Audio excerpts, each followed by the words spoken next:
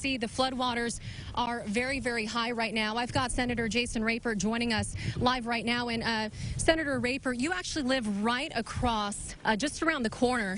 That's right. But it took you how long to get here? Well, this morning, it took me about an hour and a half. You know, I can be right where you're at in about 5 miles from my house. And with road closures, it was 71 miles for me to get here. And what's happening is that is impacting families for their work, for school, for medical services. Right, it's very disruptive. This bridge. That's right. And Max, I want you to pan this way. This is why, look at that. This is the first time we've been able to get a look at what's across this bridge. You can't even see the road continue here. No, it's underwater. You're just around where you're looking. We're going to be able to see the Toadsuck store here in a moment, which has been really a benchmark because in all of the previous floods, they say that the store has survived those floods. It was unable to survive at this time, and the people that own it are my neighbors.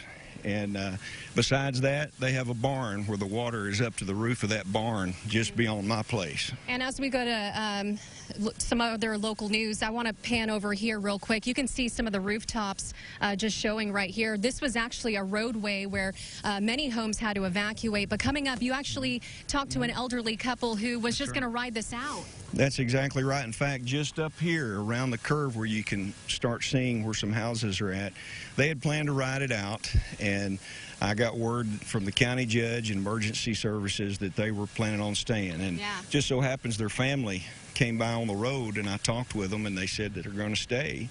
And so I said, let's give it one more shot. And so we went in there and talked with them, and they finally made a decision, thankfully, that to come out because I shared with them the numbers, and I'm glad that they have because we've seen houses now down through here that submerged to the rooftops. Yeah, there's a ton of them. We're going to have those pictures and the video.